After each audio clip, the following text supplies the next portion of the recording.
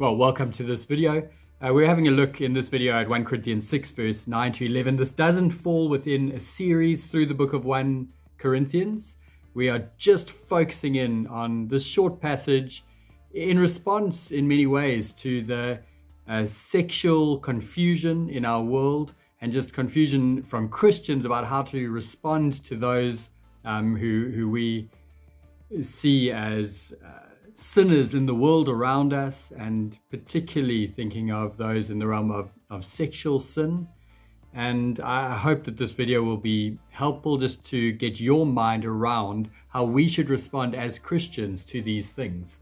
The sermon I preached from this short section I called What Some of You Were. As I always do in these videos, I encourage you to go and read through this passage a number of times yourself, just to familiarize yourself with what is there. Take some time to pray and ask God to help you to understand His truth. And this section in 1 Corinthians, we do need to read within the context of this letter to the Corinthians. Paul had spent about 18 months with this church. While he was there, he had taught them. We're told in Acts 18 that many in the city of Corinth turned and became believers in our Lord Jesus. But after being away from them for a time, Paul has written this letter largely in response to a report that came his way, helping to show some of the real flaws in their thinking and their practice as Christians. This phrase, "do you not know?" Paul uses those words in this letter 12 times, and he's pretty much saying to them, guys, this should have been obvious to you. How have you not seen this? How did you miss this in the 18 months that I was with you? And one clear area in which they needed correction was in the area of sexual sin. And Paul does address that in this passage, but he expands it, not only sexual sin here, but sin in general. What we see in this letter to the Corinthians is that this Corinthian church were an incredibly spiritually gifted church, but they were also very immature.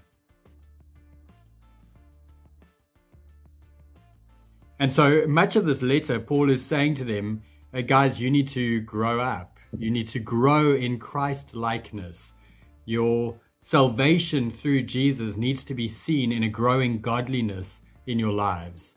And in this particular passage, he throws the net quite wide to highlight a number of particular areas of sinfulness, and he gives them a great warning, but then he also gives us a wonderful view of what has happened to those who have been saved by Jesus. Structurally, verse 9 and 10 go together, and then verse 11 is in many ways the answer to the problem that is raised in verse 9 and 10.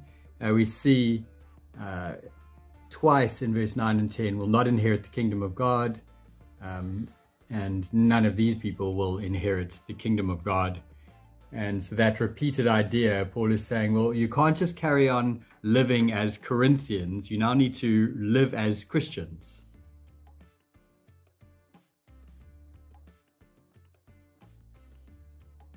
Because although they were Corinthian Christians, they were looking far more Corinthian than they were looking Christian.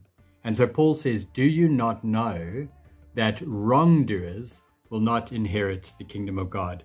That word for wrongdoers there is the unrighteous or lawbreakers. What we'll see in the passage is that Paul contrasts this with those who were justified. They are the same root word, that's just the negative of this word. So they are unrighteous, and here they are those who have been made righteous. And so Paul is saying those who are wrongdoers, unrighteous, lawbreakers, they will not inherit the kingdom of God. Do not be deceived. Paul uses this same phrase in 1 Corinthians 15 verse 33. Do not be deceived, bad company ruins good morals. And so he's saying, don't deceive yourself. Don't think that you can carry on living as a wrongdoer, living with bad company, those who are still living very much as sinful Corinthians rather than as Christian Corinthians. And then Paul lists a whole list here of different kinds of sin.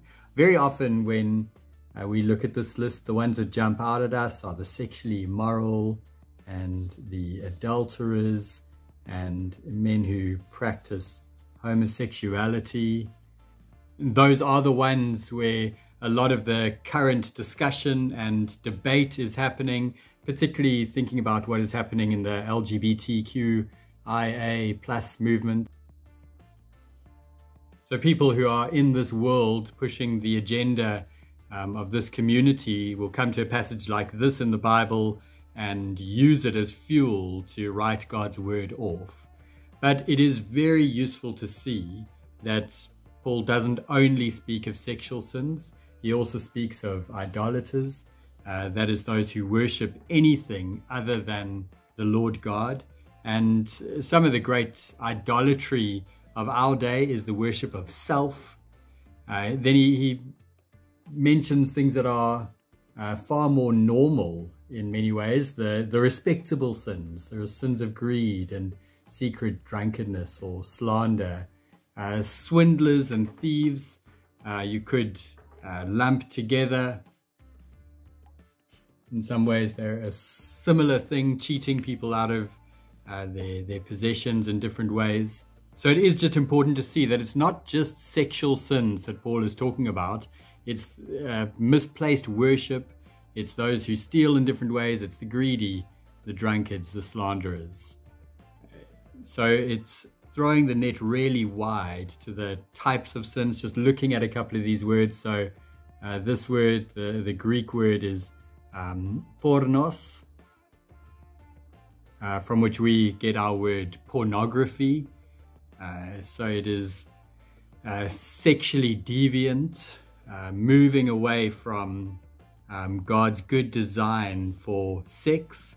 And we can see in our world that pornos is a massive issue. Pornography is destroying many.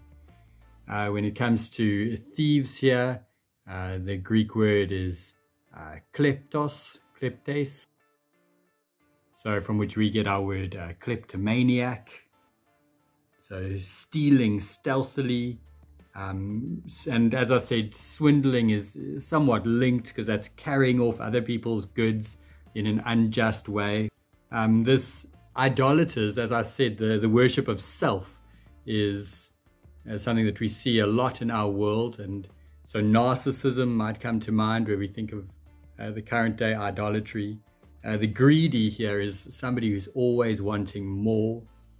The drunkards here is the idea of having a lifestyle of drinking, where for us in Cape Town, there is a terribly destructive drinking culture in the world around us.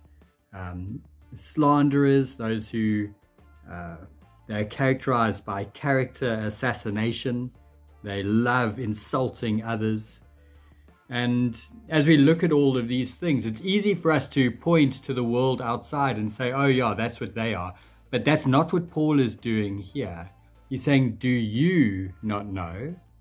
Do not be deceived. And he's saying, actually, these things have no place within the church. So he's actually pointing to the Christians in this church.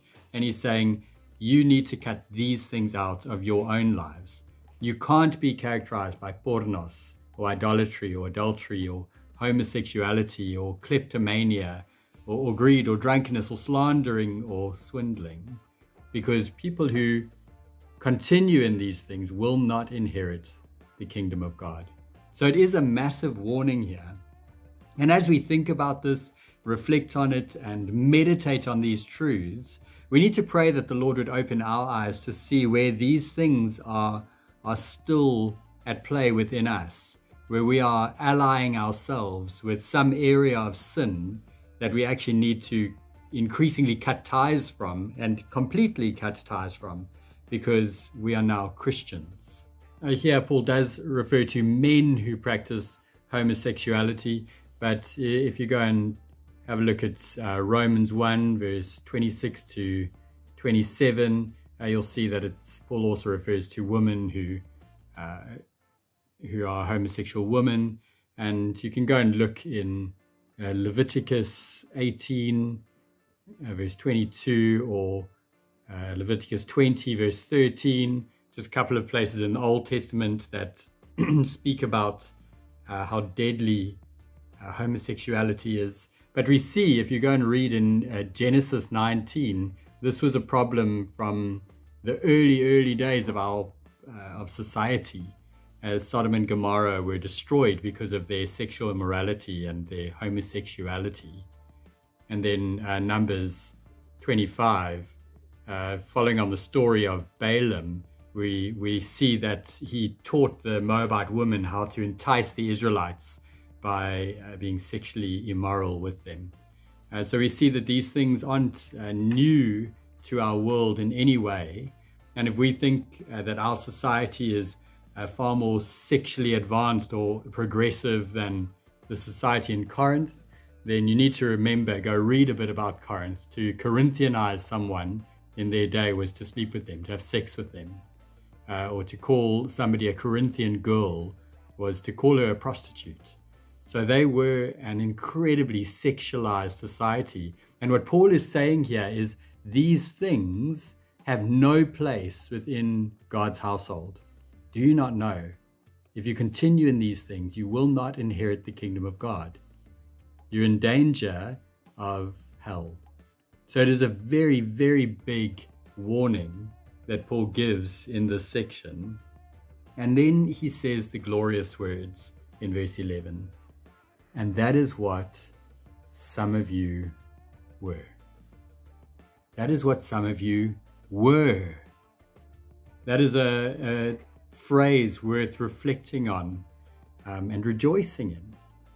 Because none of us as Christians can claim any moral higher ground, because all of us were sinners. We weren't members of God's kingdom. We were enemies of God, lawbreakers, wrongdoers, unrighteous. That is what some of you were. And then he goes through this glorious list.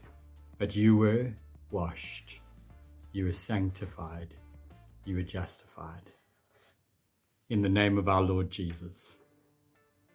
Paul uses the same word of himself when he's telling of his conversion story in Acts 22, verse 16. And he's saying, just as he was washed, so they were washed. Their sins were washed away. This idea of being sanctified is a part of our salvation. It's that gradual growing righteousness. But in this context, sanctified is being used that we no longer have this desire to sin. Yes, we will still struggle with sin, but the desire to keep on sinning has been broken. So you have been washed, you've been sanctified, you've been justified. As I said, that's the opposite. We're no longer counted as unrighteous, wrongdoers, lawbreakers. We're counted as righteous. Why? In the name of our Lord Jesus Christ. It's only because of what our Lord Jesus Christ has done. Because that is what you were, and we couldn't do anything about that. So that's why Jesus came. Jesus came so that his blood could wash us clean, that by his Spirit, this work of sanctification could begin in our hearts and continue in our hearts, that we might be justified. All of this is only possible because of who Jesus is and what he's done for us. And so this passage should give us fuel as we think about the sin in society around us. It should seriously grieve us, but it shouldn't surprise us, because that is what some of you were. But for our Lord Jesus Christ, we would still be counted among those sinners in the society around us. So instead of seeing these distorted desires playing out in the society around us, instead of that fueling our fury, it should cause us to cry out to God that those who we get to interact with, that we might have an opportunity to speak of what Jesus has done for us, that he's washed us, sanctified us, justified us. And our prayer should be that others in the world around us might be able to say, That is what I was. But because of Jesus, I was washed, I was sanctified, I was justified. So I pray that this would fuel you to be praying more earnestly for those in the society around you who are living in rebellion against God. At this stage, they aren't a part of God's kingdom, and our prayer should be that they join God's kingdom. So we don't want to respond in such a way that destroys our platform to share the gospel with them. Rather, we want to respond in a way that will point people to Jesus as their only hope, so that they might join his kingdom and one day be with him for all eternity. And so I encourage all of you to just take some time and meditate on this truth. That is what some of you were. Take some time to thank the Lord God for saving you, for washing you, sanctifying you, justifying you. Don't use that as an opportunity to stand on some higher moral ground, because that is what some of you were. Actually, in Paul's letter to the Ephesians, he tells us that all of us were dead in our transgressions and sins. But God made us alive in Christ. It is by grace you've been saved. And so we don't want to stand on a higher moral ground. On Christ, the solid rock, we want to stand. And we want to point those around us to him and pray that those who are continuing in their wrong, lawbreakers, the unrighteous, that they would turn to Jesus and be washed and sanctified and justified.